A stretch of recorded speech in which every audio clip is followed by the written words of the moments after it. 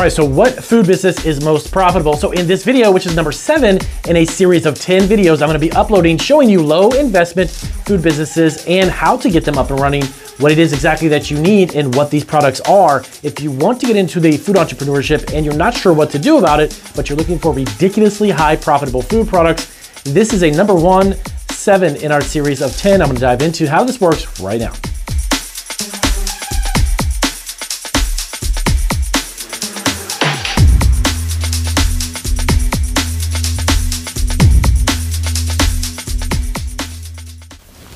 All right, guys, so welcome back to Marketing Food Online. So in this video, as I mentioned before in the introduction, this is video 7 in a series of 10 that we're actually going to make and upload here on YouTube, giving you very basic and simple food businesses that you can actually get up and running for a low investment. Some of these are even less than $1,000. A few of them are even less than $500, and they are legitimate food businesses that have ridiculously high profitable food products. And the most of these are actually extremely simple and easy to make. Some of these you can actually do with your hands tied behind your back and your eyes closed.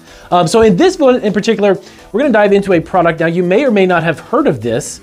It is actually something that I had never heard of before because I've actually never seen this at a festival or a farmer's market before. But when I heard about this product, I thought, well, the fact that it has 87% profit might be a good idea to put it in our video series, and they're called Fudge Puppies, actually, Fudge Puppies. Now, that has nothing to do with pouring fudge on actual dogs. It is a product that has made of a waffle stick. There it is right there. We pop it up, that's the image of how it looks, but they're actually like waffles on a stick, similar to our other video that we did, but these in particular are actually dipped in a certain type of chocolate coating, and they're actually coated with a fudge chocolate on top, and then a variety of toppings that you can of course add to it.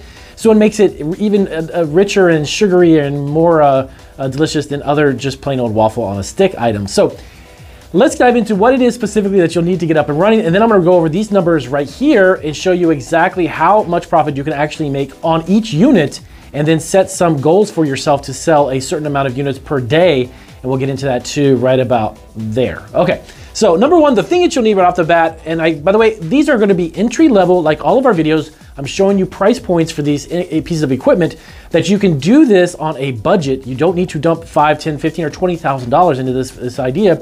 You can get entry-level basic pieces of equipment, turn over your profit, put some money in your pocket, and of course you can get bigger, better, or even more additional commercial style equipment, which might be a little bit bigger, a little bit larger, but can put out more product. So as your business grows, you can do that. But I wanted to bring this series to you on a budget. I know that a lot of you that are watching this are looking to create a side hustle or a side business, so you probably don't have a lot to budget for these types of businesses. That's the reason why I'm showing you these. This one in particular is the fudge maker, the waffle fudge maker itself, which is similar to the actual waffle stick maker. It's gonna be around $232. And of course, as I do in all my videos, down below, there'll be a link to our blog. That'll take you over to our website and show you all the additional products, so you can just click on them. It takes you right over to exactly what I'm talking about here, so you can see them.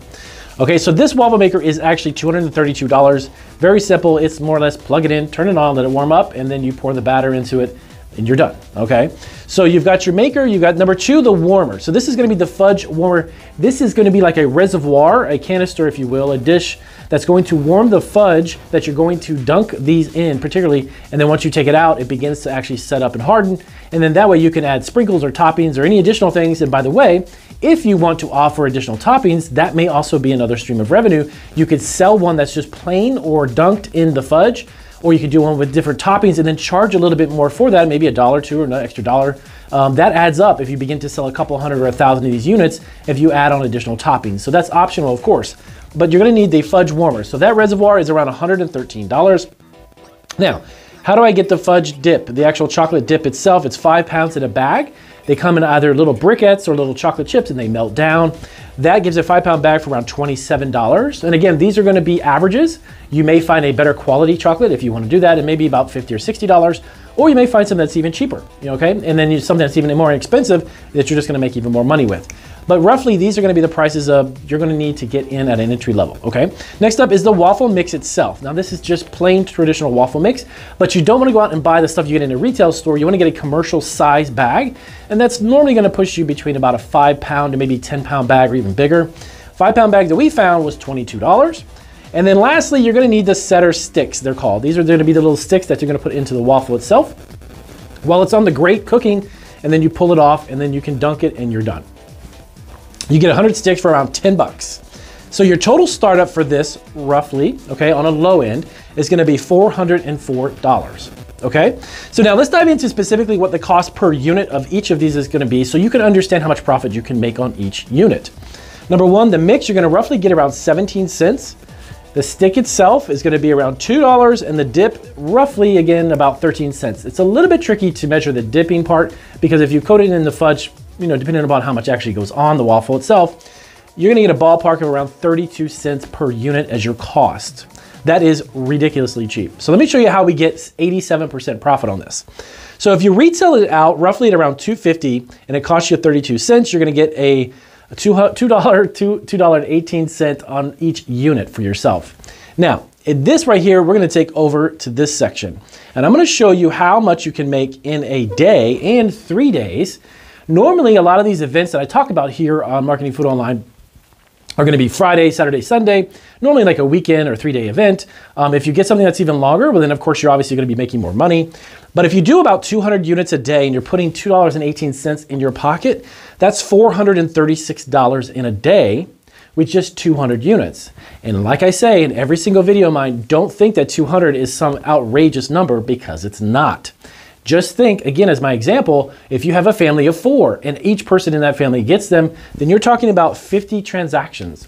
If you're going to an event and you've got 1,000, 2,000, 3,000, or 4,000, or however many you have coming to that specific event, but it's in the thousands, if you can't make 50 transactions, then you probably actually shouldn't start this business.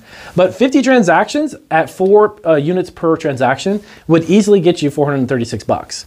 So if you're doing it on a 3-day span of time between Friday and Sunday, then you're talking about 1,308 bucks profit for yourself. Now, Damien, I know these events are obviously not free, so there's gotta be some fees involved with it. Well, you're right, but they're very minuscule, very small in comparison to how much you're making.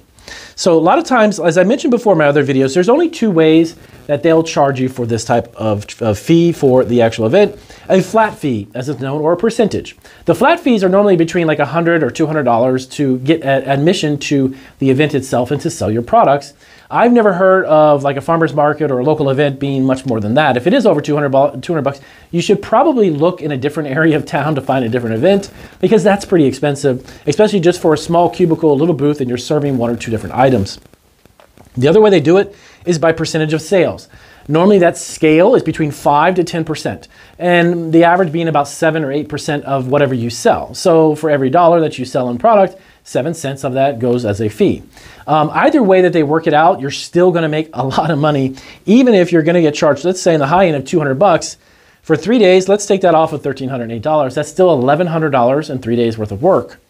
Now, next up, the only thing that's still kind of up in the air on many of all these videos that I'm doing, of course, I can't speak on every city and county in the entire country, but some of the cities and counties will require what's known as a temporary vending license or a temporary vending permit. And that's okay. Even if they charge you a $200 fee for that specific permit, which is like a 3-day permit for the temporary event that you're going to, take off $200 off of this, again, you're still looking at about $1,108 bucks, okay?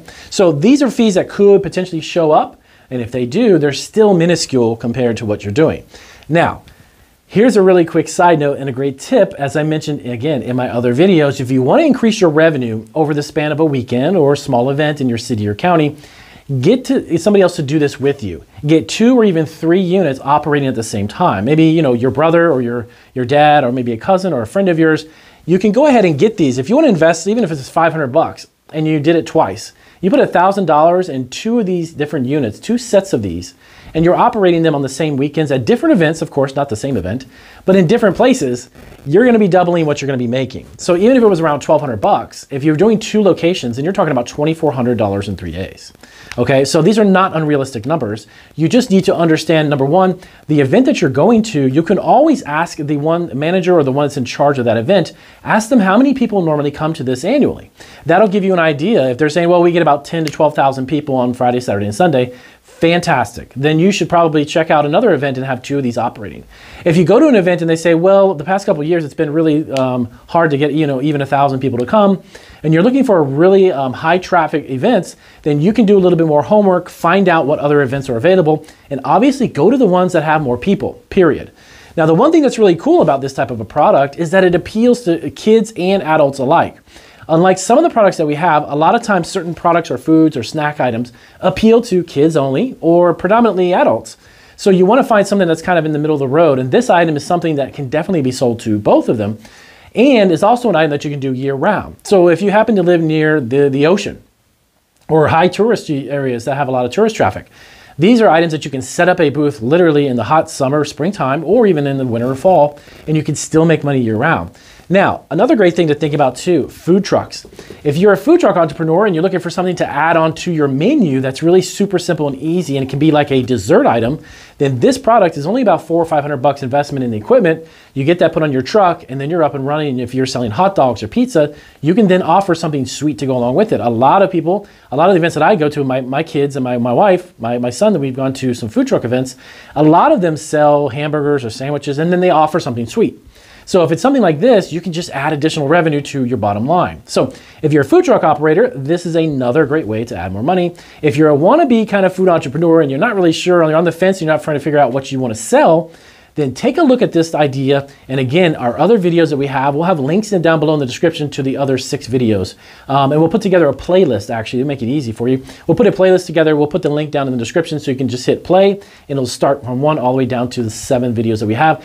Stay tuned though over the next few more days. We'll wrap up the last 3 videos that we're going to offer and they're going to give you 3 more ideas to help you understand. So again, you may not be a fan of these types of products or these particular carnival items or concession foods, and that's okay. You don't need to be a fan of this if it's going to make you some money and you can do it over the next year, maybe a few months or 6 or 8 months. Put away some money and save it for the product or thing that you really want to do. Nobody's saying that you have to sell these forever and a day, but I can tell you, if you spend some time on the weekends instead of sitting around watching television and trying to figure out what I can do to make money, try a couple of these different businesses. They're very low investment. If it works really well for you, then put some money away. If your goal is to open a restaurant or a food truck or even an e-commerce business selling food, then you can fund it by doing these types of businesses. So if this was helpful, definitely give us a thumbs up. And if it was super helpful, definitely appreciate everyone who gives us our super thanks.